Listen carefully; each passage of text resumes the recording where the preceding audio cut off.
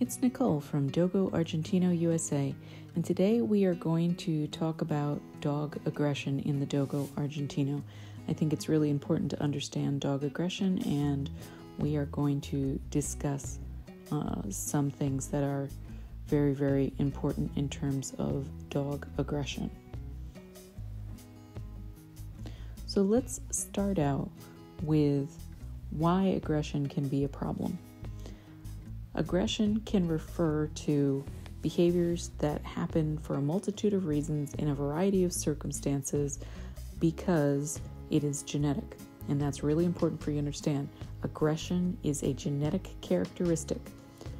Nearly every wild animal is going to behave in an aggressive way if they need to protect their territory, their offspring, or themselves. That's just part of dog-eat-dog life in the great wild, and our modern dogs do carry that genetic code inside themselves. So there's a variety of things that aggression can look like and a variety of things that can trigger aggression. So let's first talk about some of the things that are behavioral and they are associated with aggression in the Dogo Argentino. The first sign of intense aggression in a Dogo Argentino is having its ridge or its hackles raised, and that can look a little different depending on the dog. My youngest female has two separate areas that tend to raise up. There's a puff on her butt and a puff on her shoulder, as well as a seam that goes from the base of her skull to the base of her tail. But she has two little puffs that will raise when she is feeling aggressive. My adult female only has a puff over her shoulder, and my adult male really has a very minimal puff, and he is really more of a strong line. So what are some other signs of aggression in the Dogo Argentino? If you hear an animal deep growling, if he or she is showing her teeth, if they are snarling, which is a combination of growling while showing the teeth, if they're snapping, if they are gutturally barking in a way that sounds incredibly threatening, if they're lunging forward at the person or the dog with no contact, they are doing ritualized violence behaviors in an attempt to have the other person or animal back down. Aggression can continue on to be a nip that leaves no mark, a bite that does puncture the skin, a bite with enough pressure to cause a bruise, a bite that causes a puncture wound, repeated bites in rapid succession, or a bite, hold, and shake, which is a death sequence, often used on small prey. Now, dogs don't necessarily follow a particular pattern. For example, some are going to start out being very rigid and still, while others are going to lunge forward and charge. If you didn't catch the beginning of the exchange, you might miss some of the things as it's moving through the different stages of aggression. So there's several different types of aggression, and we're going to talk about those. There is territorial aggression. The Dogo Argentino is a guardian breed, and they are not naturally going to be friendly to strangers or intruders, for that matter. They actually protect their home, they protect their property, and that's one of the major reasons that people like Dogo Argentinos, is because they are tremendous at protection. There is protection aggression in terms of they are either protecting themselves, protecting their pack members, meaning their fellow dogs, or protecting their human family members. There is fear aggression, and a fearful dog almost always turns aggressive if it feels cornered, if it feels trapped, if it feels like the situation to that dog, whether we know differently or not, makes the dog feel for its fear for its well-being. There is possessive aggression. So you may find lap guarding on the favorite human. You may find guarding a specific toy. You may find lots of different possession aggression where it's saying this is mine and no one can have it. You have defensive aggression, which is fear that is purely defensive. The dog has decided that the best defense is a good offense, and the situation is making the dog feel like it really needs to defend itself. You've got your social aggression, which is a dog who is trying to either move up in pack status or considers himself at a higher pack status as another family member, and they may show aggression to reinforce their high pack status. You have frustration elicited aggression. That's a dog who's wanting to have something happen but can't do the thing that it wants. So if a dog was separated by a fence from a cat and its prey drive was stimulated, he may become aggressive because he can't get to the cat. He's, you may come over and be like, oh, I'm going to pet Rover, and Rover's like really upset because he can't get to the cat, and he might snap or growl because he's so frustrated that his prey drive can't be satisfied.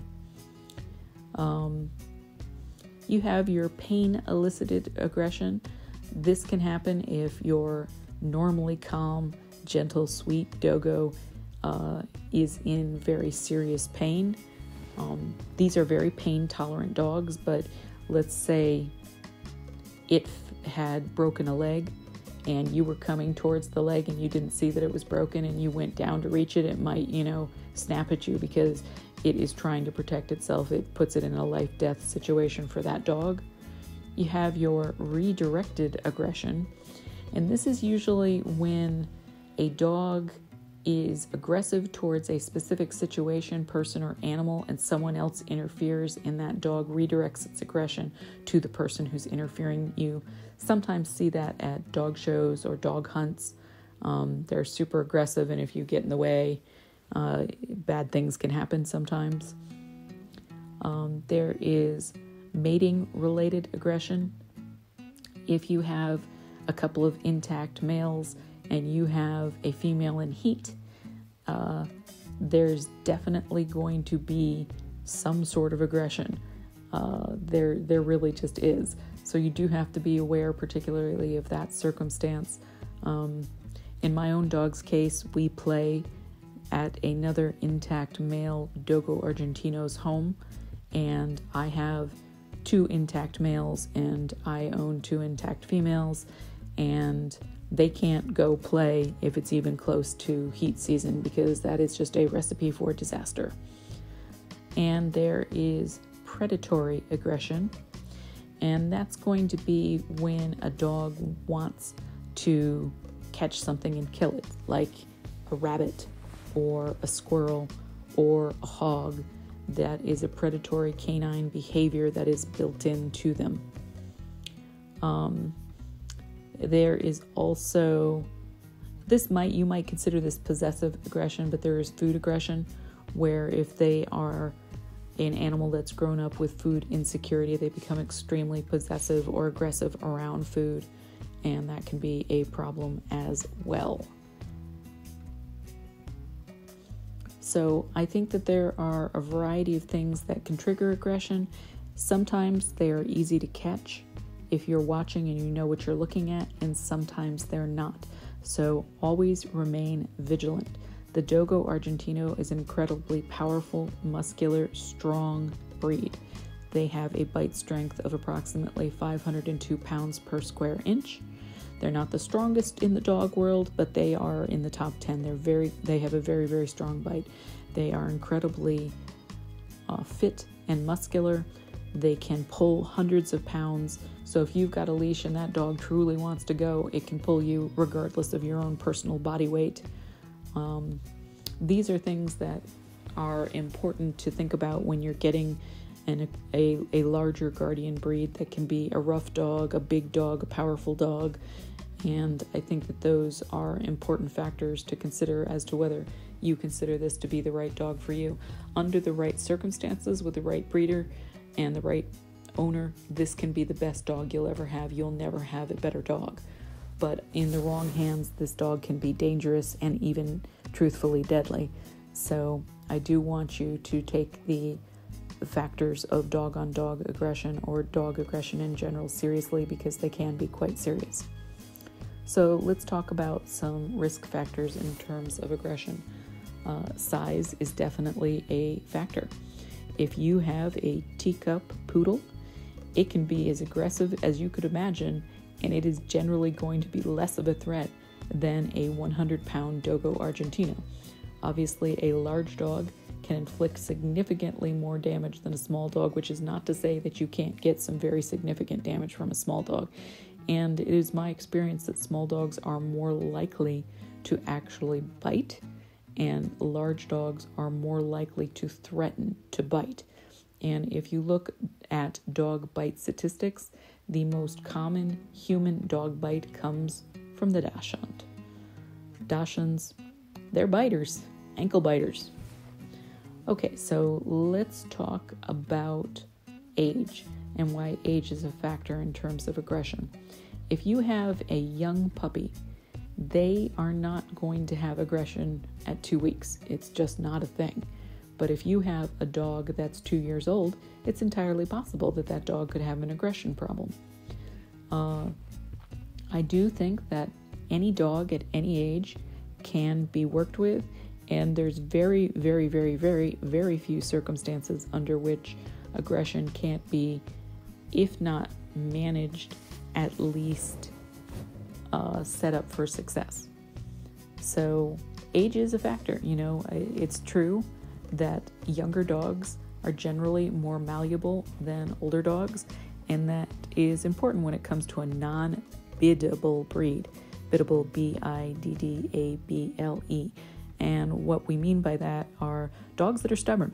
So the Bull Terrier is considered a non-biddable breed, and as I'm sure you know, Bull Terrier is genetically in the lineage of the Dogo Argentino. So they can be stubborn. A risk factor of aggression would be bite history. If you come upon a Dogo Argentino who has bit another person, who has bit another dog, to a certain degree, a dog who's bit once is more likely to bite again. It can be an incredible liability for your family, for other people's families, for your dog, for other people's dogs. So knowing a bite history is really, really important. Let's talk about the predictability of aggression. This is a really controversial topic. Predictability is difficult under the best of circumstances. Now, you can say, for example, if a dog has a bite history, there is a certain amount of belief that if a dog bites once, a dog will bite twice. If a dog bites with no warning, it can often bite again with no warning, or that's really unfair because I think all dogs actually do give warnings, but I don't think all people are able to interpret the warning. So, for example, if a dog is standing stiff and rigid and then it bites, that gave you a warning. Did you interpret that as a warning? You might not have, but there is a certain amount of predictability to aggression that's important to understand. The dog that's very predictable in its behavior, the dog that does it every single time, is so much more manageable than the dog that does it occasionally or erratically. So if you know every single time somebody comes into that yard, the dog is going to behave aggressively, you can manage the yard issue by simply not letting your dog out in the yard when you're going to have the lawn cut by the gardener, right? It's predictable. You know that that's a problem. But if your dog sometimes behaves aggressively and sometimes is totally fine, if the dog has an off-balance personality, it's a little nutso, it's hard to judge what it's going to do, that's a liability to me that I am not willing to really engage with. I prefer the predictable dog because I can work with predictability. I can interpret it. I can dissuade the dog from behaving in that way. Let's talk about severity. That's an issue. Dogs communicate using ritualized violence, and they do that because it really preserves the pack. Actual real violence is very costly to a dog pack. If two dogs in a dog pack injure one another to the point of seriousness, a serious gash, that puts the entire pack's ability to hunt at risk. And so that's why dogs in general use ritualized violence rather than actual violence, although actual violence is of course employed. Dogs who, for example, are going to show their teeth, they're going to growl, but they're letting you know in advance, I'm uncomfortable with this situation and I'm trying to make myself look more dangerous. And that's a huge clue that the dog is uncomfortable, Now, I have dogs that play very hard, and most Dogo Argentinos that I've run into are very, very hard players. They will bruise one another, they'll scratch one another, there'll be small puncture wounds where they bite each other on the neck and the back and the hips, and that's just part of the breed. They just play super, super hard. And I think that's a problem for people who don't know a lot about dog aggression, because they can misinterpret what's essentially a good old play session with a actual incident that is aggression based and is giving you cause for concern. Does your dog have certain targets?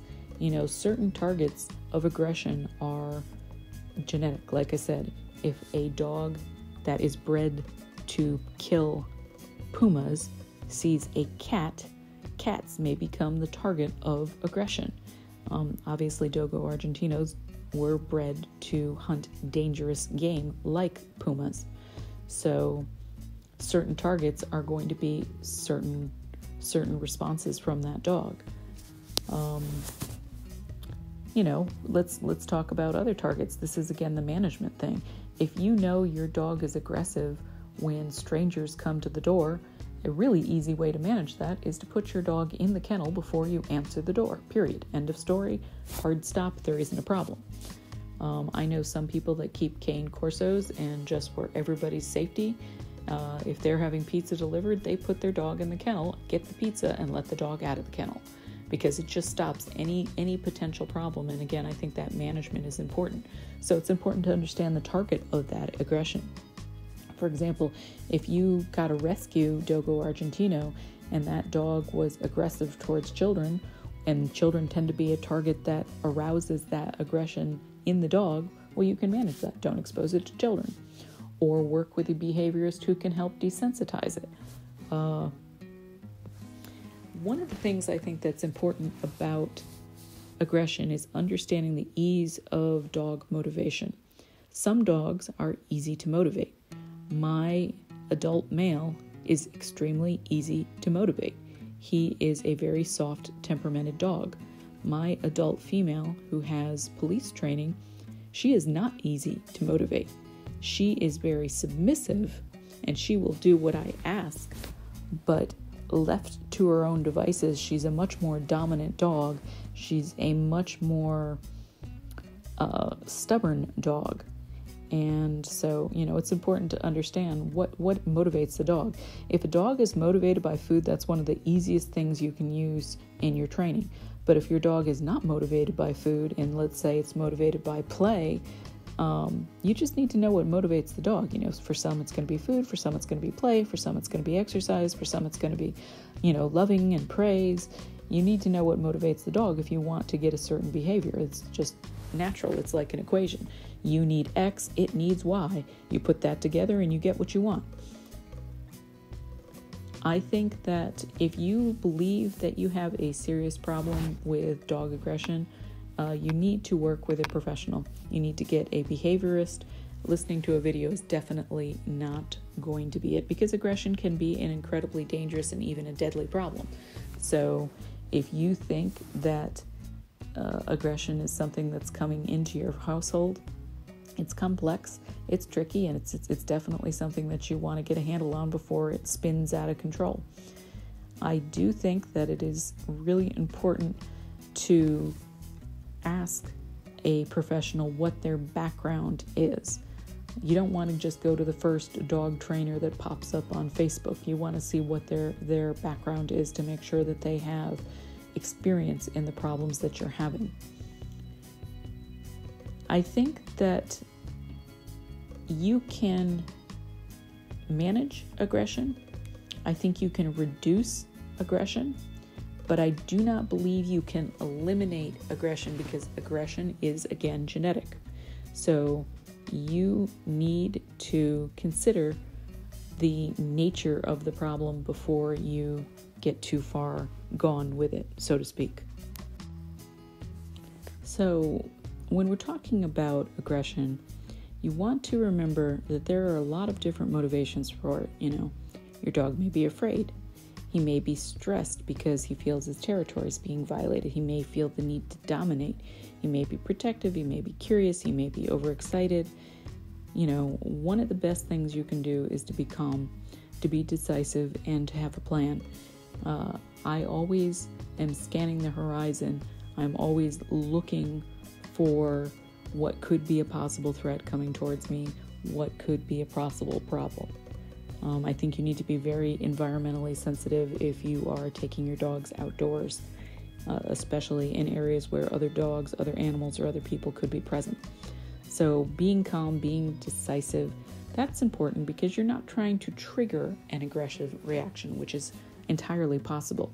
So if you are always fearful when you see other dogs, if you're always fearful when you go outside, dogs communicate primarily through body language, and they're going to pick up on that fear energy of yours, and that's likely for them to trigger on that and have it escalate. So being calm is important. I like to teach my dogs to focus solely on myself. If that means that I need to put them in a sit-stay when another person walks by or another dog walks by, but I work with my dogs using distraction, and I tend to do it in the real world. It's fun to do obedience indoors. It's fun to do obedience at clubs, and I recommend you do that for socialization purposes and experience purposes if you don't have a lot of experience in obedience. But at the end of the day, where obedience really is important, where the rubber hits the road, is outdoors. Outdoors where you're likely to have a barking dog, outdoors where you're likely to have screaming kids, outdoors where you're likely to have loud cars or machinery. That's when I need my dog to be reliable, and that's why I am a huge advocate for outdoor obedience. I think that teaching your dog that you are the most important thing in that dog's world, and that you are the gateway to that dog's happiness, is one of the most important things that you can do to bond with your Dogo Argentino. You have to teach the dog that all good things come from you, and so that they should look to you for cues, whether that's for food or praise. And there's a lot of different ways to do those things, and I'll be doing some future videos on that. I think it's important to manage your problem. If you have an unknown situation, you can manage that using physical space. You can manage it using tools. You can manage it by having a plan. What do I mean by that? So physical space, if your dog is totally fine with another dog at 50 foot, but not fine at 20 foot, you can use space to avoid the problem. You can use a tool like a kennel. So in the case of the Cane Corso owner that kennels the dog, when the pizza delivery guy shows up, he's using a tool to make sure that there isn't a problem, that there will never be a problem. You can definitely use other types of situations to avoid confrontation. So I tend to operate when I am outdoors from the perspective that there's going to be another dog that is not controlled and is off leash owned by another person. So I carry leashes that have extra hooks on them. They're police leashes. They're very handy in dog fights. They're easy to separate two dogs and make sure that doesn't, end up being a deadly situation. So you can use tools. You can block the other dog physically. Like I've had my dogs where I was blocking another aggressive dog with my body so that they didn't even see that other dog. I like to create neutral experiences when I can. So I don't want my dog to get super excited when it sees another dog. I don't want it to be lunging at the leash or straining at the leash or barking or growling or whining or any of that kind of thing. I want it to have a neutral reaction. And I think that sets your dog up for success. I'm not allowing my dogs to practice aggressive behaviors. I don't want them to imprint that way. And the more you allow a behavior to go on without correcting it, the more likely it is to continue. So I want to create neutral experiences, both with people and other dogs. And I think neutrality comes from confidence. I think it comes from repetition. I think it comes from firm alpha pack leadership. So creating neutral experiences is very important. I'm always interested in protecting my dogs. I am never trying to get my dogs in a fight. I'm aware that it can happen. I try to seek, anytime I'm outdoors, alternative ways to get away from a problem. I want to protect my dog. I don't ever want to put my dog in the position of feeling like it needs to resort to aggression in order to solve a problem. When I do meet and greets with people, I'm always using obedience exercises. I let my dogs meet people. I do sometimes let them meet dogs, not often, but occasionally I will, depending on the circumstance. But I keep it short. I'm not there for 30 minutes. I am keeping it short and sweet and moving it the heck on, because I would rather have frequent reinforcement that's of a shorter duration. I'm aware of what triggers my dogs. I know my dogs really well. It's important to understand what's going to trigger a dog so that you can manage that situation. And of course, I desensitize my dogs. That's huge. I train my dogs outdoors. I train my dogs around other dogs. I do a lot of advanced off-leash obedience, because obedience matters the most when the dog is off-leash. If your dog is not reliable off-leash, it shouldn't be off-leash, but the paradox is you can't work on off-leash reliability very well without being off-leash. I mean, it is a paradox of a certain degree. So I want my dogs to perform their best, and I do my best to desensitize them to everything: other dogs, noises, people, kids. Anyway, I really think that aggression is something that needs to be addressed in the Dogo Argentino. I do not believe they are a naturally overly aggressive breed. I think they have great judicious judgment. They can read a situation. They know whether aggression is called for or not. I've seen incredibly interesting situations where the dogs could have behaved aggressively, but read the situation and understood that it wasn't necessary and just peeled off and did something different, because I've worked over time, over and over again, to create that neutral experience, to train my dogs, to help them understand that I'm the alpha. And I think those are really important types of things, because you want to understand that aggression is a serious problem. Fortunately, I would not say that Dogo Argentinos are inclined to be red zone dogs, meaning dogs that are naturally, unpredictably aggressive. They do not have that inclination. Although any rescue is more likely to have an unknown behavioral background, so do bear that in mind. I think that using positive reinforcement is very important, and I think that the Dogo Argentino is just truly a wonderful dog breed, but you do need to know that aggression is something you're going to have to manage. Like, comment, share, subscribe. Later.